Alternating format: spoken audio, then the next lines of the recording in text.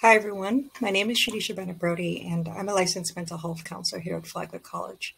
Today, we're going to be talking about how to identify and help students at risk for suicide. Housing staff has a really unique perspective than other offices on campus. You are both more available and more knowledgeable about the college environment than your students. Plus, many students feel more comfortable talking to a peer. This means that you're in an excellent position to identify and respond to students in distress. Your job as an RA can be really challenging, so with that in mind, you have permission to not be responsible for a student's mental health, to not be responsible for predicting if a student is going to die by suicide, to not be responsible if a student attempts suicide, and to be somewhat unsure of what to do because every situation is different. The top three issues that students present within the counseling center is anxiety, depression, and stress. For today, we're not going to be able to get into all the reasons why a person may contemplate suicide, but do understand that suicide is the second leading cause of death for those ages 15 through 24. There usually isn't one thing that makes someone think about suicide, so we look for changes in functioning when we assess for risk. Changes can be both good and bad. Perspective really matters here.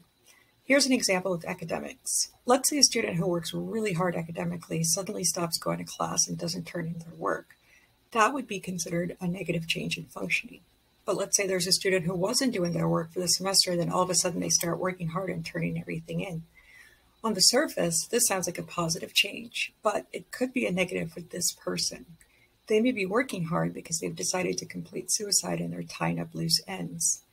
I know that this makes it difficult to know if someone needs your help, but it makes sense if we accept that people are complex. It's perfectly fine to feel uncomfortable talking about suicide. I encourage you to practice talking about it with friends or peers until it feels more comfortable for you. Suicide is a complex issue, but we do know that connection is a major antidote to suicide. Having someone to listen can be quite healing. First is to ask the question, are you thinking of killing yourself or attempting suicide? Check the environment for visible signs of danger such as pill bottles or substances. Do not use euphemisms like, are you thinking of doing something drastic? Tone is also important. Don't ask as if you're hoping that they're going to say no.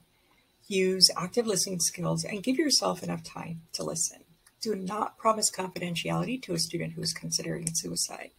Don't worry about being disloyal. If in doubt, act. It can be tough, but from my perspective, I would rather have a friend who is alive and doesn't talk to me than a friend who died by suicide and we can never talk again. Asking someone if they're thinking about suicide will not give them the idea. Asking about suicide specifically helps you to know if they're in immediate danger. Validate feelings by saying things like, I'm here for you, we'll get through this together, or it sounds like you're in a lot of pain. Demonstrating empathy creates connection, which in turn reduces suicide risk. Getting others involved is not a sign that you're inexperienced or not trained. Therapists and psychiatrists often get others involved when suicide is a concern. We lean on each other, so there's no need to go it alone. Get immediate help under the following circumstances. The student has a specific plan, has a way of acting out their plan, and it is their intention to complete suicide. Also, if there's recent major stressors like death of a loved one.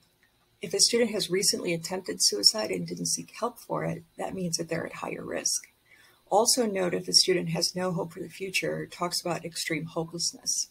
Another concern is if they display erratic behavior or threaten others. In this event, follow the protocol that housing has in place. Remember that you're not expected to be a counselor. Your job is to recognize what might be a problem and refer the student to support services. If the student isn't in immediate danger, then you can make a referral to care or to counseling services. You can also reach out to consult with us or care for yourself if you feel overwhelmed or unsure of what to do.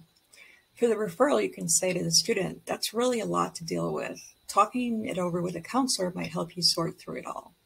For added support, there's a suicide and crisis lifeline at 988 available 24/7. It's not a substitute for therapy, but it can help students at times when other support isn't available. Sometimes students are reluctant to accept help from care or to engage in counseling. In that case, you want to normalize help seeking. You can say hundreds of students use the counseling center every year. Students may also worry about confidentiality. You can let them know that services are confidential and will not go on their academic record. Be really honest about your concerns. You can say, what you're doing now is not working. I'm happy to help you connect to people who can help you find healthier ways of being. Don't forget your own self care. You're all doing really important and challenging work. Take time to invest in you and lean on your support system. Thank you all for everything that you do. And I'm going to leave you all with this quote by Susan Weiss Berry. With every act of self care, your authentic self gets stronger and the critical, fearful mind gets weaker. Every act of self care is a powerful declaration. I am on my side. I am on my side. Each day, I am more and more on my own side.